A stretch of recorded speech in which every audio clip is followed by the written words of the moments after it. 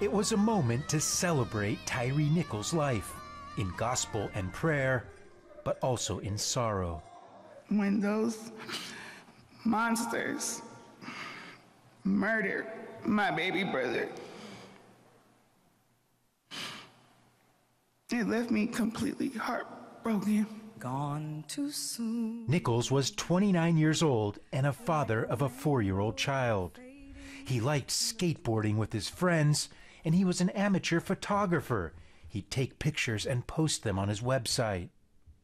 He loved his mom so much he tattooed her name on his arm and often would rush home to eat with her on his lunch break while at work. At the memorial service, some parents of other African Americans killed by police were in attendance. Nichols' mom called for new laws to swiftly punish police accused of killing innocent people. We need to take some action because there should be no other child that should suffer the way my son and all the other parents here have lost their children. You are my strength. It was a memorial attended by over 1,000 people, including the Vice President. Let our memory of Tyre shine a light on the path toward peace and justice.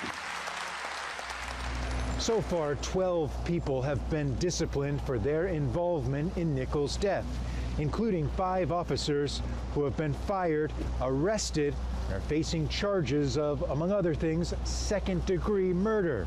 At the memorial service, there was praise for the swift action, but also calls to end the overuse of police force in the name of fighting crime.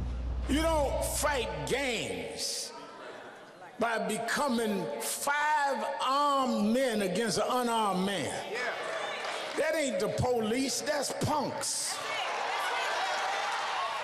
In America, another memorial service for another black man dead at the hands of police.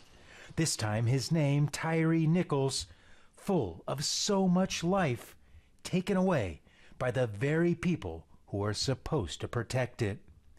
Gabriel Elizondo, Al Jazeera, Memphis.